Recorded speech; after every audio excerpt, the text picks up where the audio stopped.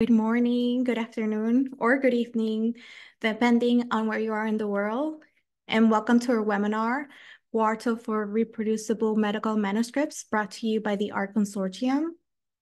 The ART Consortium works with and supports key organizations developing our software through grants and sponsorships worldwide. So please visit our website to learn all the details and how your organization can become a member. My name is Elena Quintero, and I'm today's announcers. And I just have a few housekeeping items before we begin the webinar today. So basically, this webinar has an interactive Q&A section between you and our presenter. So just type in a question into the question windows at any point in time during the presentation, and make sure to click the submit button. Near the end of the webinar, we'll try to answer as many questions as we can. Okay, so let's get started. This webinar focuses again on Quarto for reproducible medical manuscripts. And we have Mine Cetinkaya-Rundel here with us today, who is a professor of the Practice of Statistical Science and the director of undergraduate studies in the Department of Statistical Science. She's also an affiliated faculty member in the Computational Media Arts and Cultures program at Duke University. Her work is dedicated to advancing innovation in statistics and data science pedagogy, and focusing particularly on computing, reproducible research, student-centered learning, and open source education. Minnie, thank you so much for being here today. You can go ahead and begin with your presentation. Wonderful. Thank you for having me. Let me go ahead and share my screen. Is that looking good?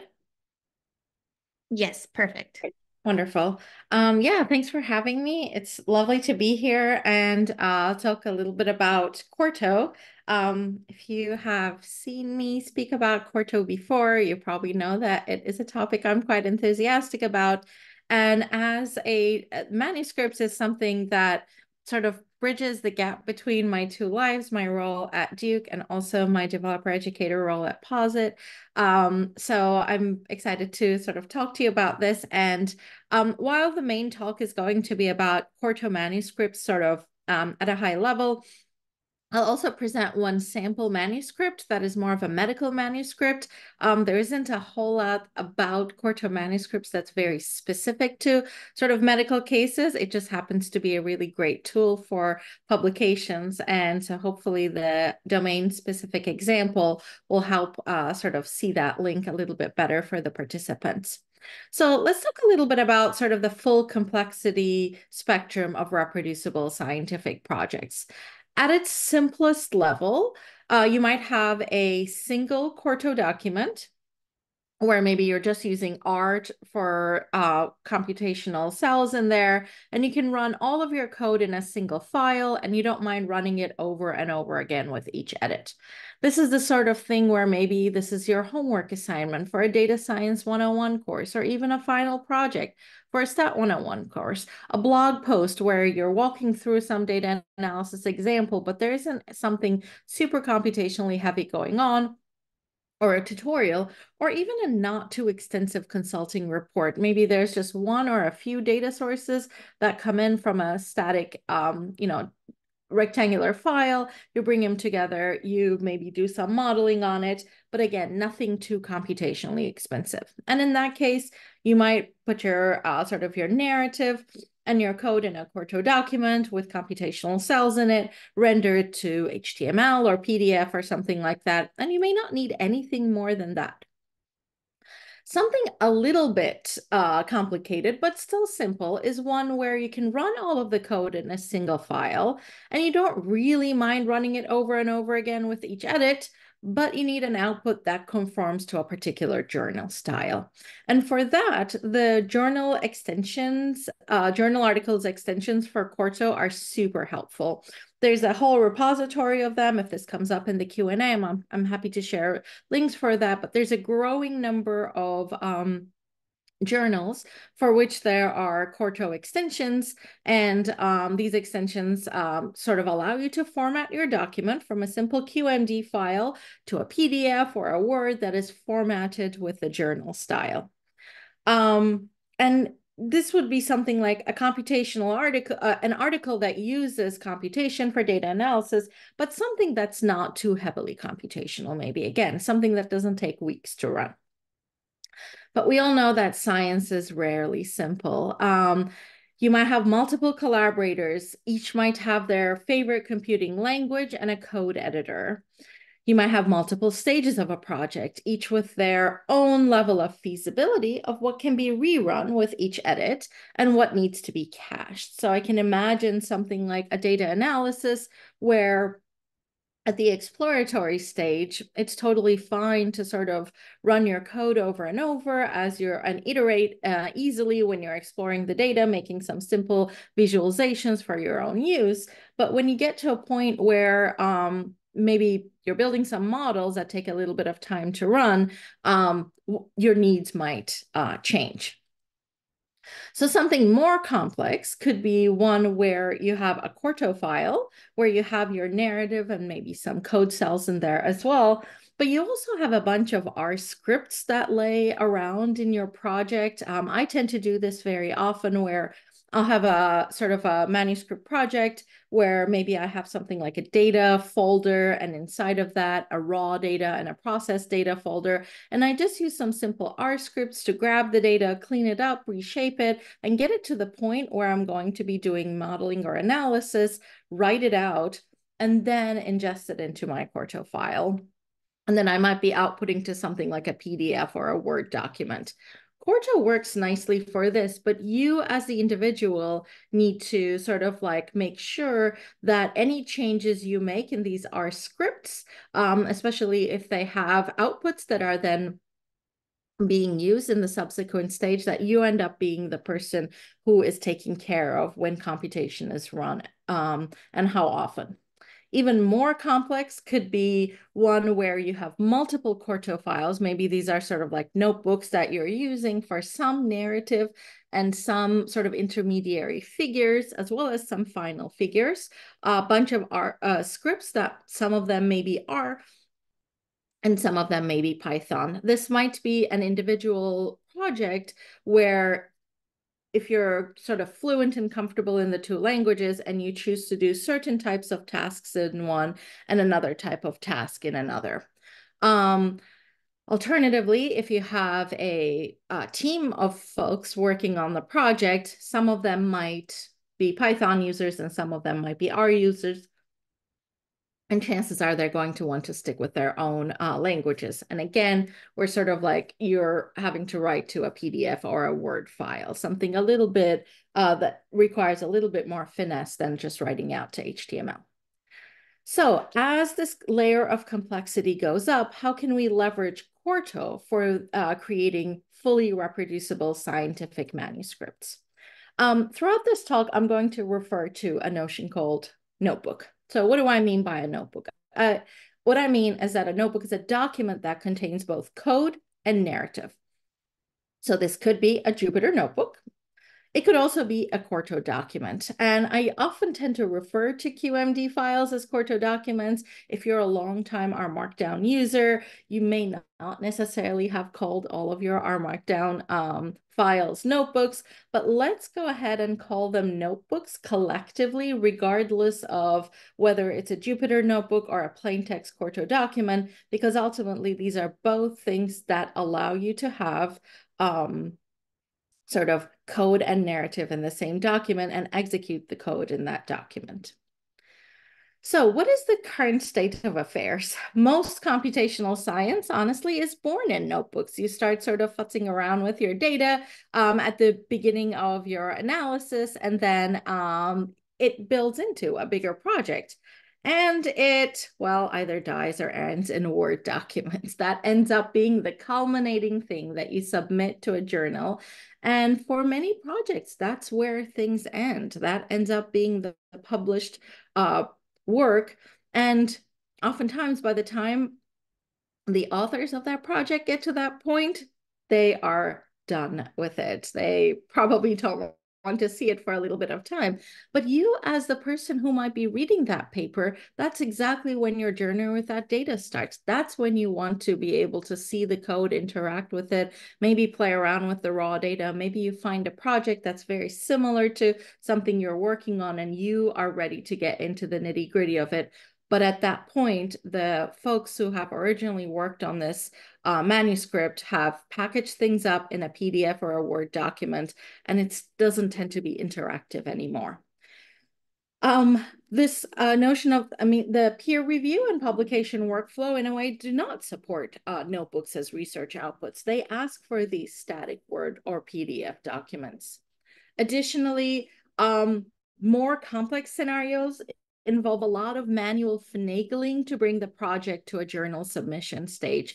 You might have a bunch of script files in a variety of languages, maybe a bunch of notebooks where you bring things together. But ultimately, if you don't have the style file that goes along with that journal that you might be submitting to, you're probably going to be sort of breaking the reproducibility cycle and maybe manually editing that document. So often during this process, reproducibility is lost, or even if it's not lost, it can take a second seat to the formatting requirements. And ultimately, final submission rarely captures all computations, which are at best relegated to supplementary materials. We may have all seen papers that might say, sort of in the appendix, say code is available in the appendix, and then you go to the appendix and it says code can be found in this GitHub repository, and then you go to the GitHub repository and you can tell that this is just code that just got sort of like put in there at the very end of the authoring process, not necessarily code that grew with the project. And I should also mention that probably your final submission doesn't need all of your computations. It's not meant to be a diary of everything that you've done along the way. It really is meant to capture sort of the highlights of the research process, but it would be really nice to be able to sort of capture everything that happened along the way, and not just the selected figures and tables. So if what I'm saying resonates with you, know that you are not alone in thinking that there is some work that we should be doing in terms of sort of bringing the publication process up to the high standards that we hold ourselves to in terms of doing reproducible science. And what I mean by you're not alone is, well, I certainly agree with you. The developers of Quarto certainly agree with you. But also there are many other folks. There are many other initiatives. One of them is called Notebooks Now. I've linked to their paper here, and I'll share the link to my slides at the very end as well. If you're interested in the work that they have done over the last few years, since 2019 or so. And it basically brought together sort of folks from the development teams of Jupyter Notebooks and our Markdown, and also Quarto as well along the way.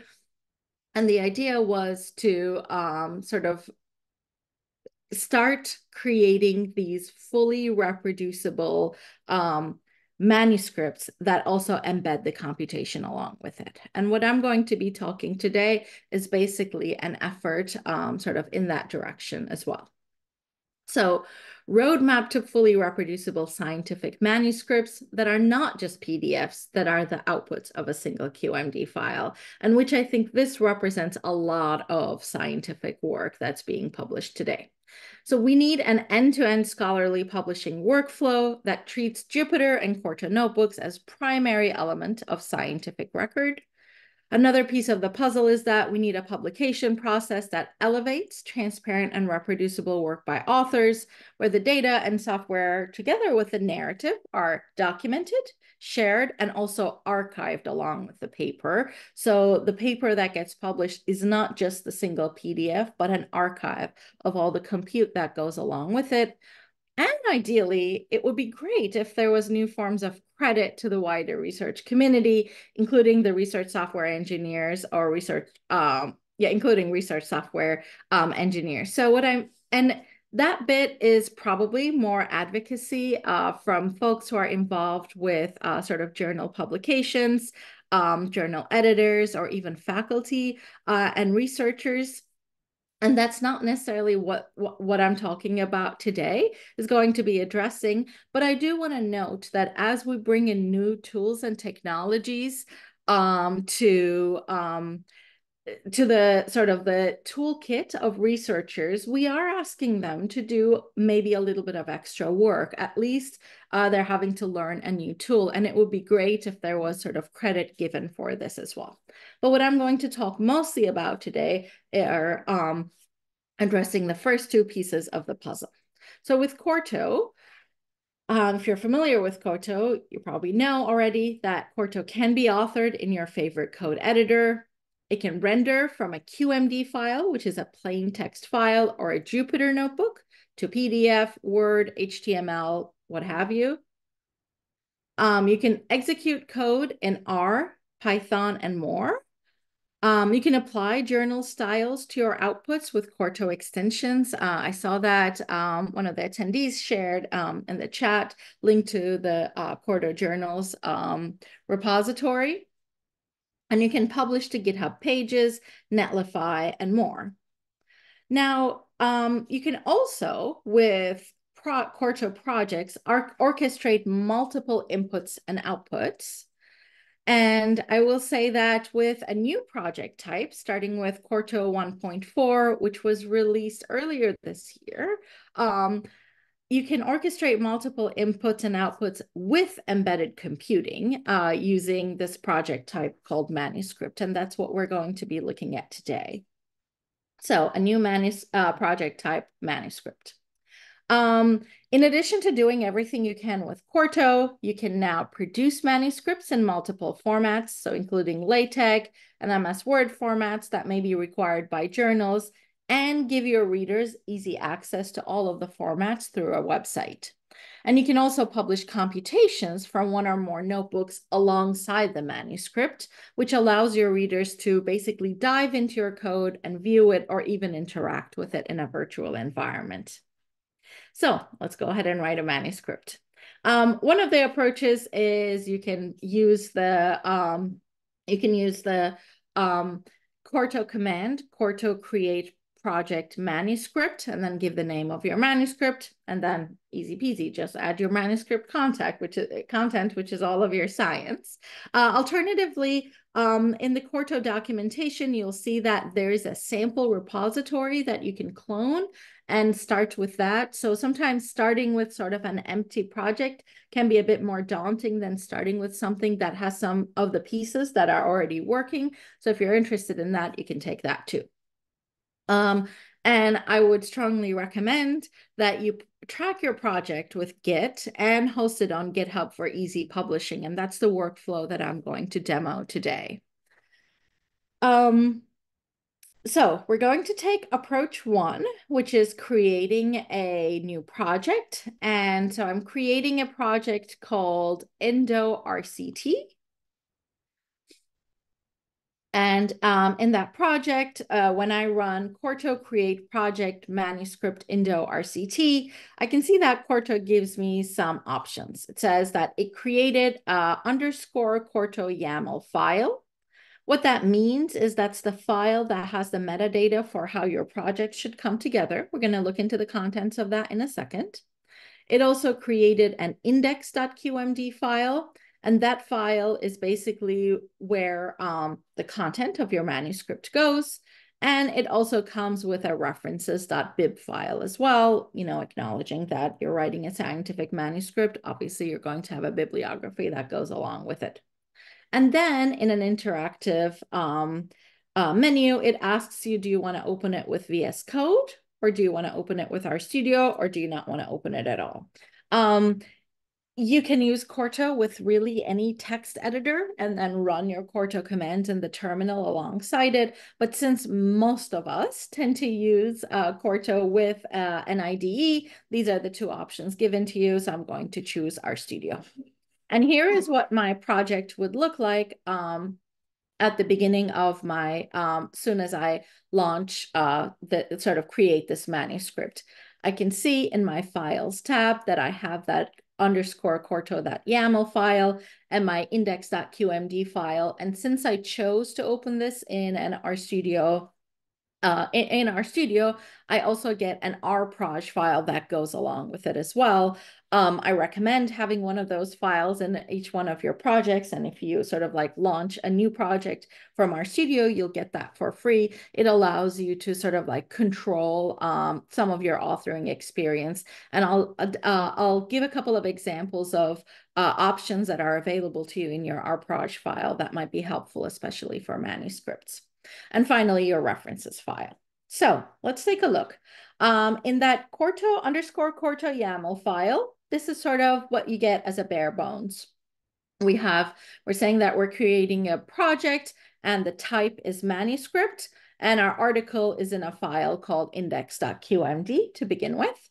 You can also see that I have multiple formats that I'm creating: HTML, docx, so a Word document, and a JAT, so that's a bundle of all of your documents that that some of the journals accept, or at least the sort of the notebooks now. Folks have been sort of trying to move journals towards sort of grabbing this archive that goes along with your manuscript to sort of have a full archive of all of the work that has gone into that project. And we can do other formats as well. And we're going to reveal the PDF format in a little bit when we open up our sample project. And here's what our finished document looks like. So let me go ahead and make my script a little bit bigger. And I want to thank Peter Higgins, who shared some sample code with me and sort of pointed me to this paper for which there is some, there's a R package with the data available. So I've gone ahead and recreated the paper, not all of it, but majority of it. So let's go ahead and sort of go forward. And I've also given a, as you can see, a disclaimer here saying this is not original work. This is just a reproduction of this paper for the purposes of demoing Quarto manuscripts. So in this published paper that's currently published, this version on GitHub Pages, you can see that I have some metadata up here. We'll get to the other formats in a second. And as I scroll down my abstract, I also have some links that would take me to the GitHub repository for this, as well as a binder link. We'll get to that in a second. And then I have a table of contents that I get by default, as well as some embedded notebooks that we're going to talk about in a second as well.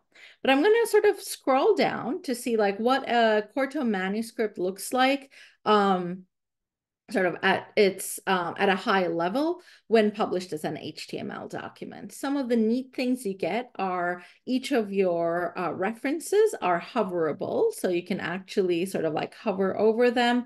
And then when we get to something like figures, let's scroll down a little bit more. And here, for example, we have a reference to our figure 1. You can see I can similarly hover over that and get a sneak preview of my figure, or I can scroll down and see my figure that has been created with some R code. And you can also see that the code for this figure actually lives in another notebook that has been embedded with my manuscript. So we'll demo that in a second as well. You'll be able to see here that I have some numbers that are sort of in my text. We'll take a look at the source code for this manuscript in a second, but leveraging standard Quarto functionality of inline code here, these these numbers are actually not hard-coded, but generated with inline code. You'll also see that as I sort of like highlight some text, I'm getting this option to either actually do a highlight. Let me not log in right now, or annotate. So I have enabled Hypothesis, which is sort of an online annotation tool for this project. It takes just one line of code in your YAML file that we're going to see in a second, and it allows you to sort of add annotations, which might be helpful for collaboration. I see that there's one question in the chat, and I feel like this is a good moment to address that. We can go from Quarto to Word, but can we go back from Word to Quarto?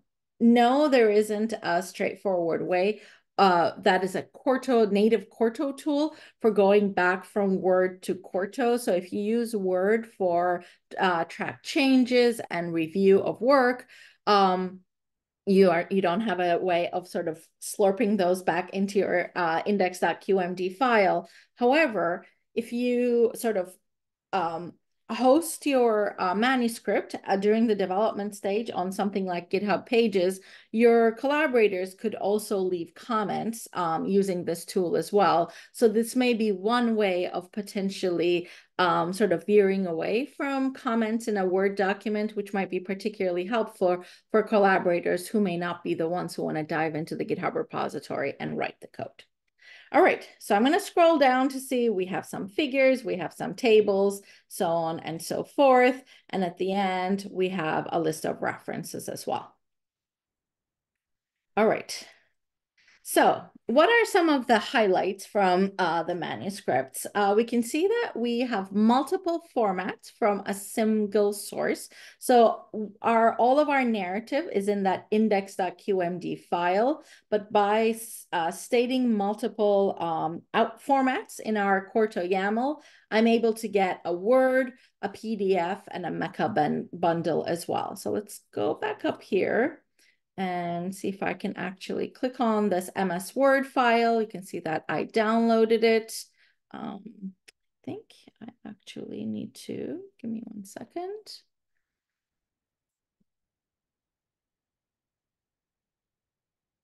I'm going to go ahead and share my full screen now. So this is the Word file that I was able to sort of create.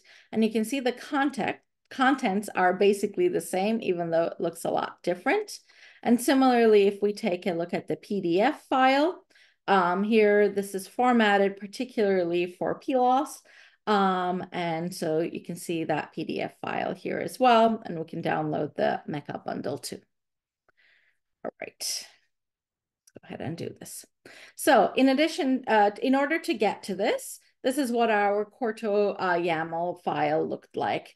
I have, as you can see, 4 outputs that are listed.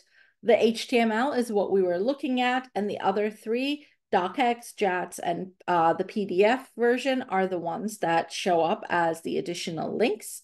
You can see that I have this comment hypothesis true for my HTML file. That's how I was able to turn on that comment functionality. I haven't given additional preferences or customizations for the Word or the JATS output. I could, but in this case, I haven't. And for the PDF, this is styled specifically to using the journal extension for PLOS. And you can also see that I have an option to keep the tech file, the intermediary tech file, which I find especially helpful as I work on a manuscript. Every once in a while, there are some tech errors that I'm only able to resolve by simply opening the tech document itself and rendering that and trying to look at the log of it. So it's helpful to have that intermediary file available. It also is one other way you can share with your collaborators, again, who may not be the people writing code, but who might be familiar with LaTeX. Additionally, in the index.qmd file, in order to enable this sort of multi-format functionality, we have a really rich front matter. So some things are obvious, your title, your subtitle. You can see that along with my authors, at least for one of the authors, I grabbed some additional information as well. I can add things like affiliation, an ORCID ID, an email. I can note if somebody is the corresponding author. And my references are linked here from my front matter. And then I have a somewhat lengthy abstract that goes along with this paper as well. In the PDF document, from all of this front matter, we only sort of expose the relevant and the required metadata that's required by the journal. And similarly for the Word document as well, it's only the relevant and required metadata get exposed. So you don't have to change the document YAML as you are changing perhaps the venue of your paper, for example. I also mentioned embedded computation, so let's take a look at that. So what do we mean by that? I'm going to go down to one of my figures. Let's go ahead.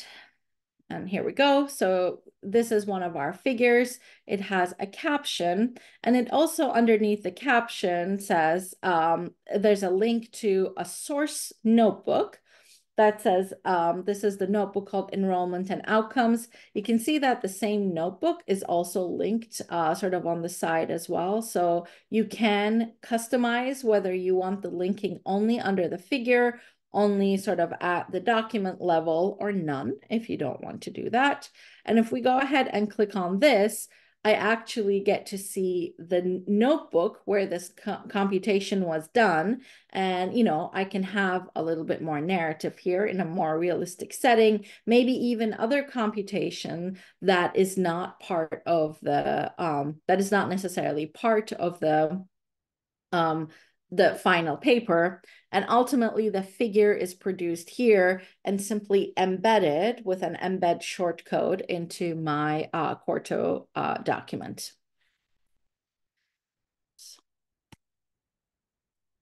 All right, so let's go ahead and take a tour of how to author one of these documents with RStudio. I am going to open this document on my in RStudio, and my goal is not to give sort of a full account of doing everything with about Quarto in RStudio, but there may be a few handy tools that you're used to that might be nice to see that they work for manuscripts, or there may be some handy tools that you haven't necessarily explored in Quarto. Let's start with the embedding computations one, since that's sort of the new kid in town. So I'm going to go down to where I had my results for here. So let's take a look. This is one of the other figures that we have embedded. So you can see that I am using an embed shortcode. And in this embed shortcode, I'm pointing to a folder called Notebooks. So we can see that here in my files pane. And then inside of it, I'm pointing to a QMD file called incidences.qmd. In this particular example, I've kept only to R code, since this was an R medicine talk, but you can have IPython notebooks here as well. And either in QMD documents or IPython notebook documents, you can have either R or Python code. And that's sort of the neat thing of it. While in a single QMD document, you don't get to have multiple languages without the use of something like Reticulate. In separate QMD documents, this is possible to do. And so you can imagine your figure one being generated, say, with Python in an IPython notebook, your figure two being generated with R in a QMD, and then you can embed each one of them in a single index.qmd file. So if we go ahead and dive into this incidences.qmd file, you can see that this is where I'm doing the heavy lifting of the data analysis. So I'm loading my packages. I am writing my code for creating these plots. We can go ahead and sort of show what these plots look like. And when I do, I also give a label to my code chunk.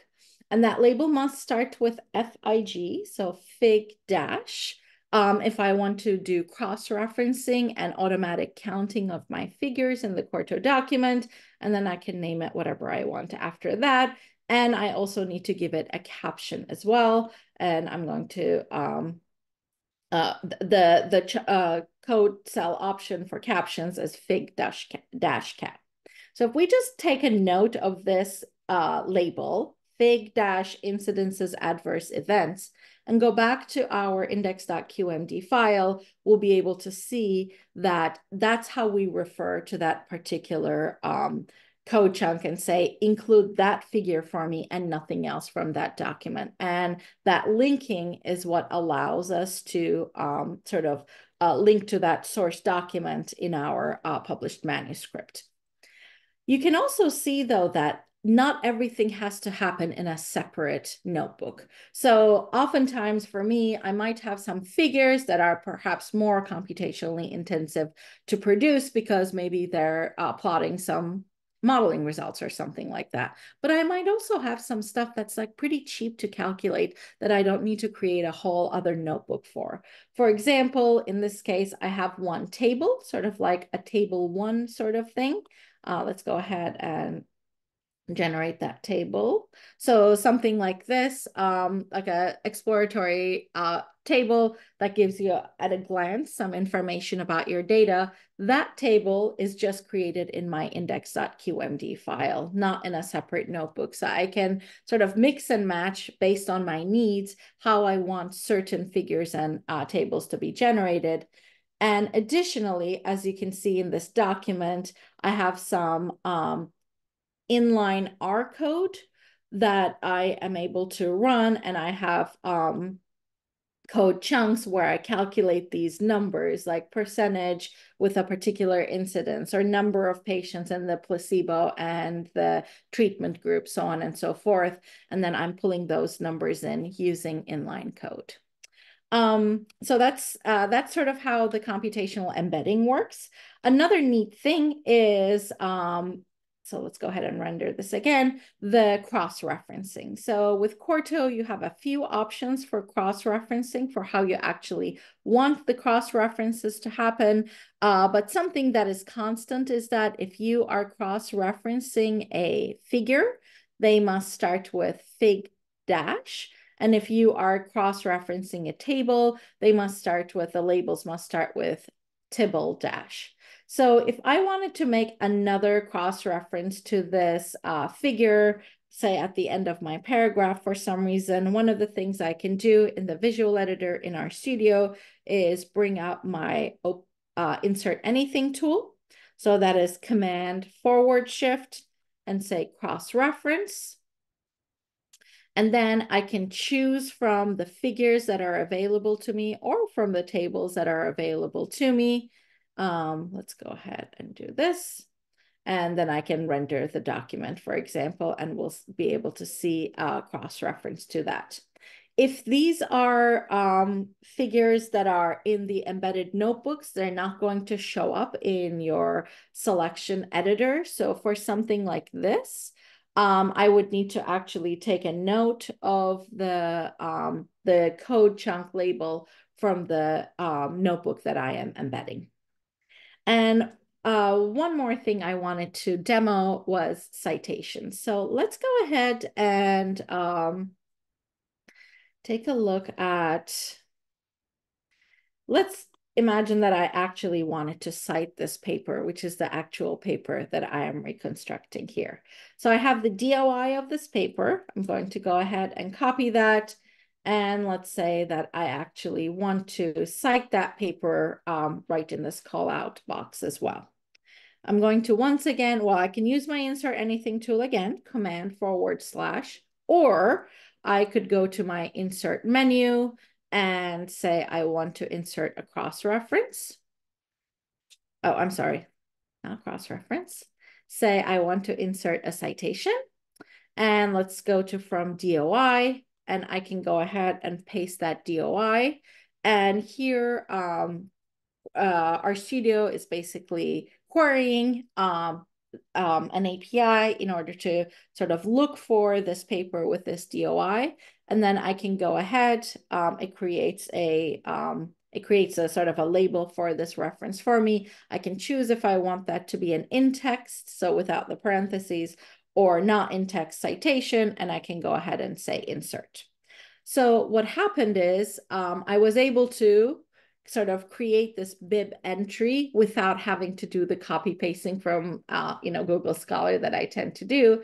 And if we go ahead and open up our yeah, references.bib file and look for this tag, you'll be able to see that that was inserted to the end of our references file. So that just got inserted now. And let's go ahead and render this document.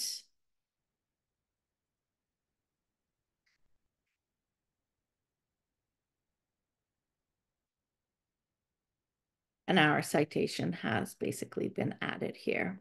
If let's go ahead and open up that citation tool one more time. You'll be able to see that if you already have an existing bib file, you can easily select from it, and it displays the titles of the papers, which makes it really easy to use. You can use link Zotero library if you commonly use that. And in addition to from DOI, you can link from Crossref, DataCite, PubMed, or if you're looking for a citation for an R package, you can go ahead and look for that here and insert that citation as well. All right.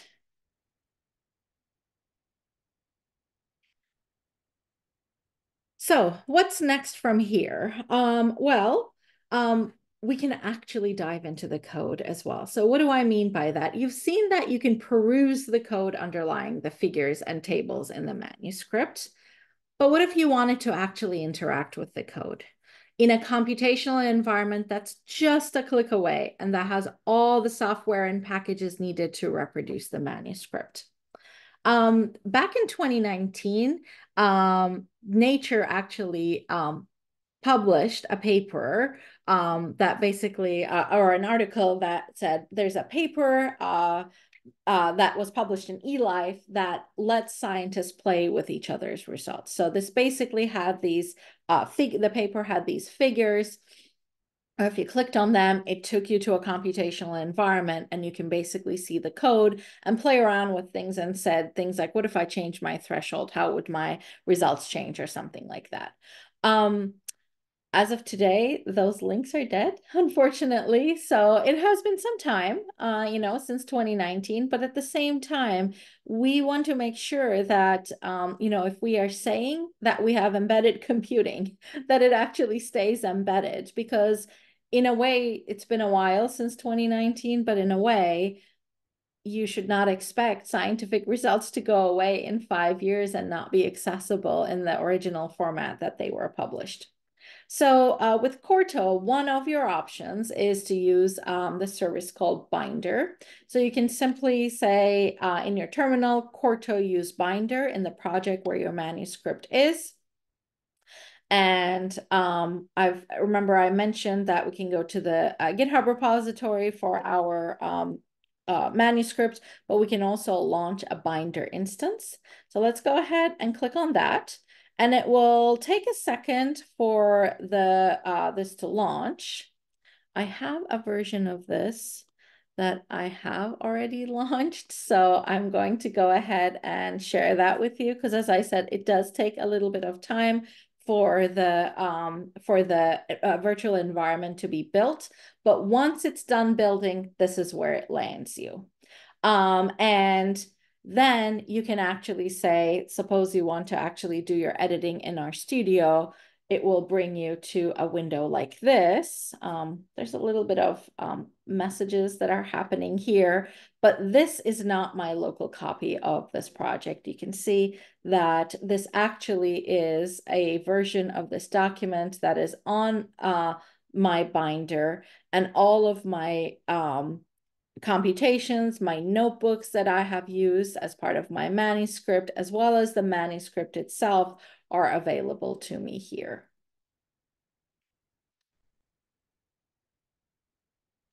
All right, so I had screenshots of those just in case the service went down. Live demos are always a little bit tricky, but we've been able to see that all of the files are available. You can launch an instance in your favorite editor and then get to editing it. So if you would like to get started working with Quarto manuscripts, Quarto.org/doc/manuscripts is where I would recommend you rewind and get started again. It will walk you through a step-by-step tutorial with a sample repository. And before I wrap up, I also want to put a little plug in for the Our Medicine conference that will be taking place June 10 to 14. It'll be a virtual conference. And at the link here on the Our Consortium website, you can go ahead. This abstract submissions are open. But thank you so much for listening. I will put these links in the chat as I am taking some notes in case folks wanted to take a look at them. The top two links are the slides that I went through, the hosted version of them on Quarto Pub, as well as the GitHub repository where the slides, the Quarto file for the slides live, in case there was something in my slides that's Quarto related, not necessarily manuscript related, you'd like to look at. But the manuscript, that is a reproduction of the medical paper, is also linked. And under the manuscript links, you can see the hosted version. You can go ahead and launch your own binder instance and play around with it as well, or just clone the repository. And if you like, use that as your starting point instead of the version that is on the Quarto documentation. From a Quarto manuscript functionality perspective, they're very similar. The difference is this is sort of in a medical context, and that was in more of a geophysical context, I think. Thank you so much for listening, and I'd be happy to answer some questions in the few minutes we have left.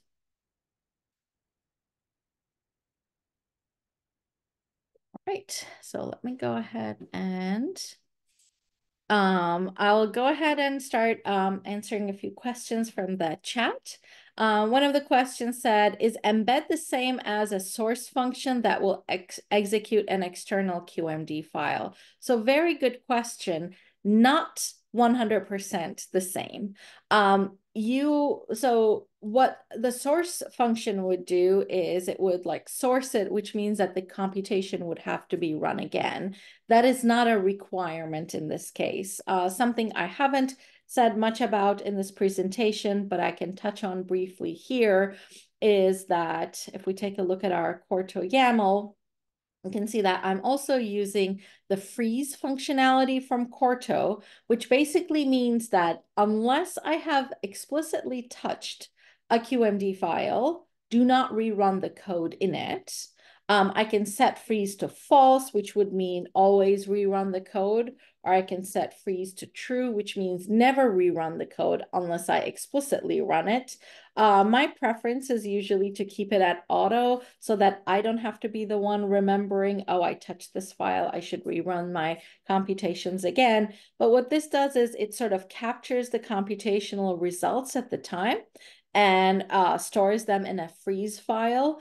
And basically the figures that are embedded are actually pulled from these. But the neat thing is that it's also not the same as include graphics either, right? So we're not just including the output, we're keeping that link to the code cell where the figure was actually created for your readers or yourself to be able to track your work back without having to include all of that code in your manuscript document.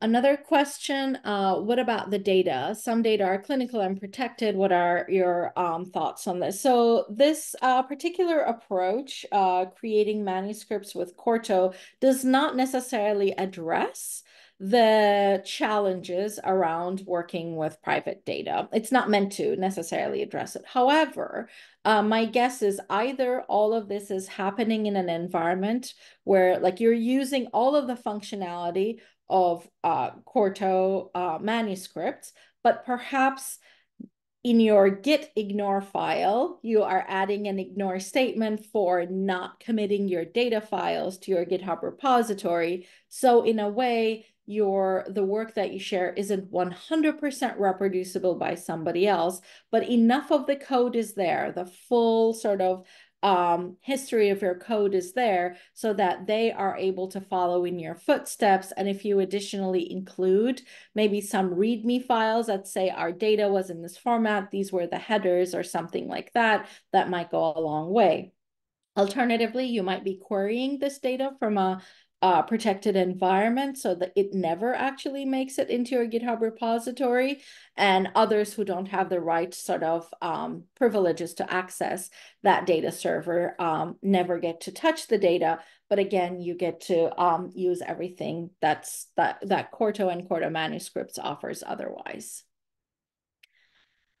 Another question in the Q&A tab is, what is the minimum version of R and Quarto and R tools required to produce manuscripts? So the minimum version of Quarto required is 1.4. Currently, the release version is like 1.4.5 or something like that. But if you download the release version of Quarto from the Quarto website, you'll be able to see that you can use Quarto manuscripts. The minimum R version, I don't know off the top of my head, to be perfectly honest. However, something recent, but not necessarily the latest one, is what I would say. In fact, I don't think that for many things, Quarto does not require a particular R version. If you're working in RStudio, whatever the minimum version RStudio will work with, and it goes pretty far back, I believe should be good for manuscripts as well. So will the binder instance contain the same versions of R and packages, etc.? The answer is yes, it will, because it is created with that Quarto use binder function, which actually looks at the environment that you're working in. And you can see that when you, let's go here, when you actually run that command, it creates a few files for you that you are asked to, here we go, that you're asked to commit and push to your repository. You can see, for example, which version of Quarto being used, so on and so forth. And these are the instructions that my binder then uses in order to be able to, I think this was another one of those as well. So you can see the R version there in order to be able to sort of build that virtual environment. Let's see. So another question says, my manuscripts often involve more than 10 authors, each of which will edit the manuscript anyway to incorporate revisions in such a workflow. Well, if all 10 of these authors are familiar with version control, I think this is a solved problem. They can all have a fork of the repository you're working in, make pull requests or push to main directly, but be careful about what they're doing, and that's sort of done. If some of the folks do not want to be sort of cloning a GitHub repository and editing directly in a Quarto document, in that case, I guess you or the folks in that group who are a little bit more sort of savvy around writing, around authoring computational notebooks, perhaps can provide some ways for them to, provide feedback. It could be using hypothesis, as I said, or it could be using just a word output, but ultimately you'll have to manually sort of incorporate their edits into this. I will say that I'm very sympathetic to scientists not necessarily wanting to learn all of a sudden a whole new language as well in order to be able to doing edits. But if you're able to get your collaborators to the point where, if they're not going to be the ones writing the code, to the point where they might have RStudio installed, perhaps, just that, or maybe a server version of that, link to the Git repository where they can simply at least pull the changes, the latest changes, and then make edits, especially if all they're editing is the text. I think the visual editor is a great way of being able to do that without having to learn a whole, like new computational language and commit and push their results, that might be sort of meeting you halfway in a way where you get some mileage out of using this tooling, and they also learn a little bit of something new along the way. All right, I think that that might be answering the next question as well. Oh, it says that we can't copy the. I will take a look at how else I can share the links if copying is not possible.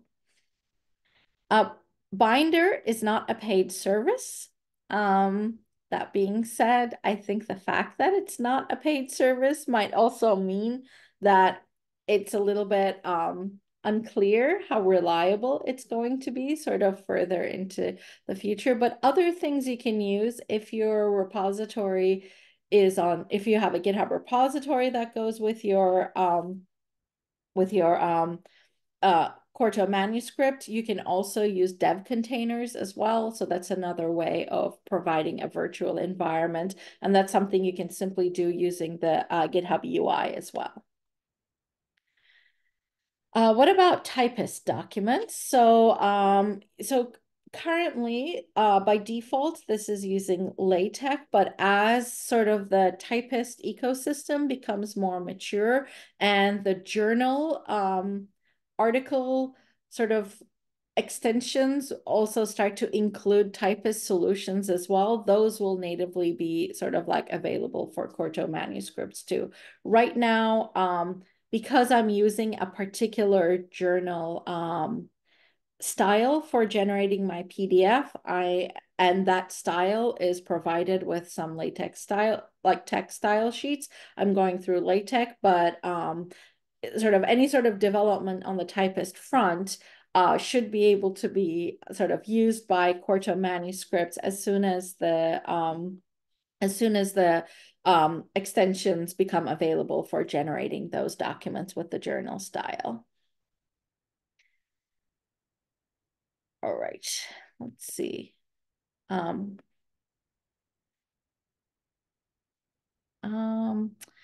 Another question is, if I have a medical writer, can the medical writer write the paper template and I fill in the values as a biostatistician? Do you think it would bring efficiency and traceability for manuscript production, or any other comments? I think this should be quite feasible. I think we go back to the question of what tooling would your medical writer be using? Particularly if they are willing to edit a QMD file to begin with, they can write all of the narrative. I can imagine wherever we had inline code, they could put blanks and maybe leave you a note saying this is what number would go in here, and then maybe some placeholders for this is what figure would go here. And then all you need to do is sort of grab that and in a way fill in the blanks with a lot of work, a lot of code that generates the figures and sort of tables that you are creating. But they can do that. I can also imagine if this is a person you work with regularly and you develop sort of a particular workflow, you can decide this is how we will always label figures. This is how we will always label tables. And in a way, they could almost write the cross references to your figures before you even write the code to produce them, because ultimately all you need to do is to grab that same label from the cross reference and use it in your code cell. So can we demonstrate the use of hypothesis to add comments? So let's go ahead and give that a try. I'm going to open up this. Here is hypothesis. Let me go ahead and log in. I hope this was the bit that I was nervous about. Ugh.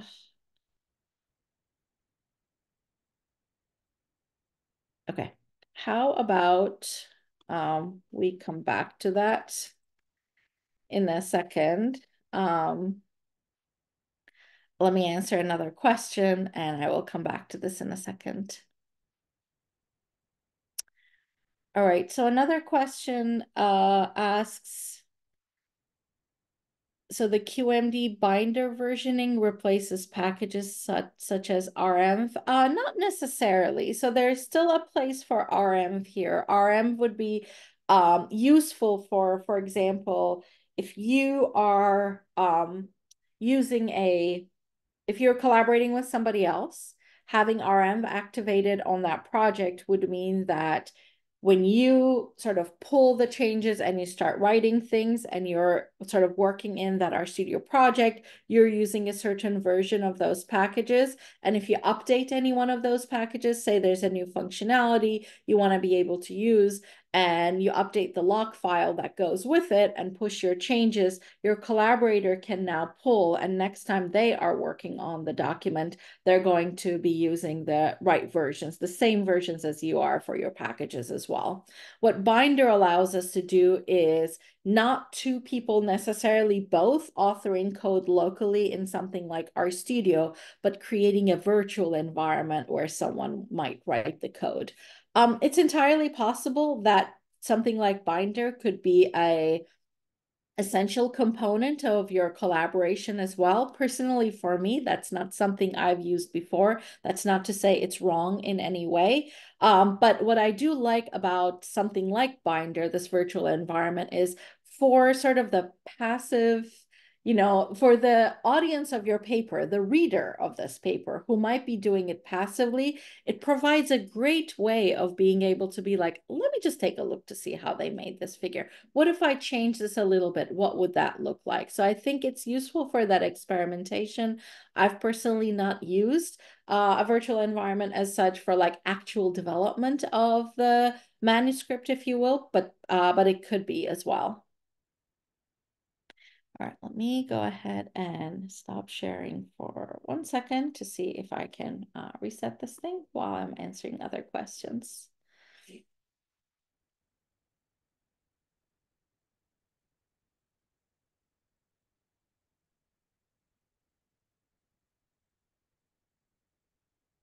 Okay.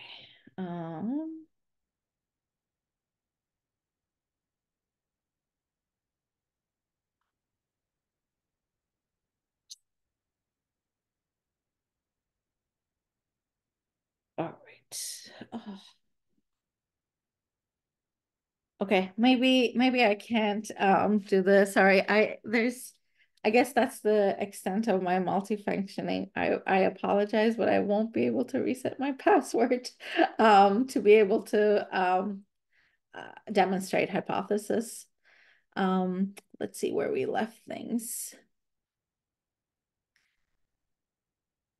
For the online version, I can have interactive figure or plot to embed, but it's difficult to do that for PDF. Sure. So for a PDF, you wouldn't be able to have interactive figures.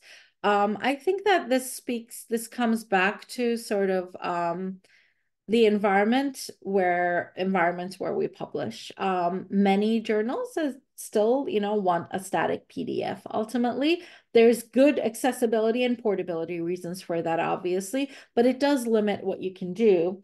However, I can imagine a situation, assuming the reviewers and the editors are okay with it, that has a static version of a figure on the PDF, but because it is quite now easy to host the paper online.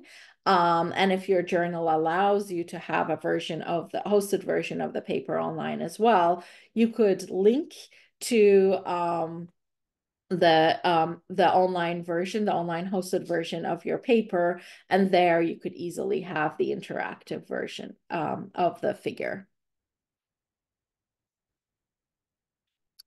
How can we get cross-references and captions for table 2 with spanning headers? So using GT instead of knitted cable. So you can use any sort of the tables can be produced with any package ultimately. So if you have a way of making a pretty table with GT, and I guess I will say if either your output is an HTML or whatever table you're trying to produce also renders nicely to PDF or Word or whichever version, whichever formats you need as an output, you should be able to uh, sort of use that. The caption itself, so it's anything like spanning headers and whatnot, those are all going to be in the R code of the in the code cell, so in the portion where the R code lives. However, for the caption of the table, you are going to want to use that as a Quarto cell option. So let me share my screen one more time, if I can find the Zoom. Here we go. Share the screen one more time, and let's take a look at where we had a table. So the only bit that is Quarto specific is the caption, but anything else that would be, so in this case, this is using the GT summary package, but it could be using any other package. You basically can do, create your table however you want there. So I would say in a way, it is a lot more sort of like versatile than just using knit or cable, where you would put the caption inside of that as well. Okay, let's see if there are other questions I may have missed.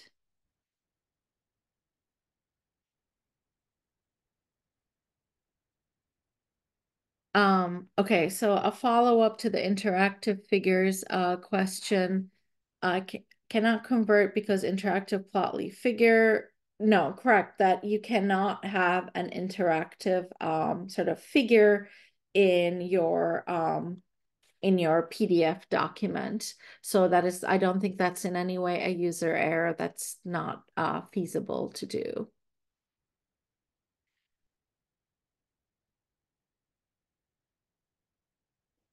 Okay, I think that, shall we try this one more time to see if I can get it right this time?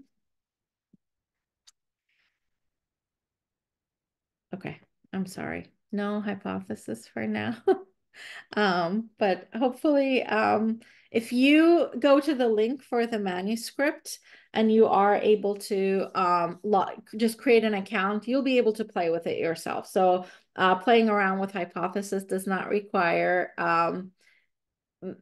just me sort of showing that to you. You can also go to where the manuscript is hosted and log in and actually interact with it yourself as well. And hopefully it will be self-explanatory. I know that there was a question around the links. I wonder if anyone was able to copy them or if the platform we're using simply does not allow copying links. Is that the case? If that is the case, maybe just going to this, if you can just type this in your browser. I know it's not as long, so that's just mine.quarto.pub/Quarto manuscripts rmed. That will take you to the slides, and all of the links are on the very last slide, so you can navigate to them easily. Mine, I can also add those links into the our consortium's webinar summary page. That way they can just look at it in there. I'm just gonna go ahead and share the our consortium's website so they can take a look when I upload it.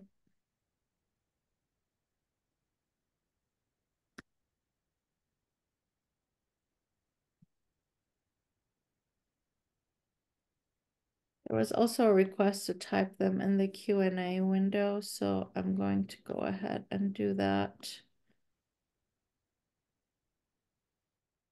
I don't know if that worked, but I tried.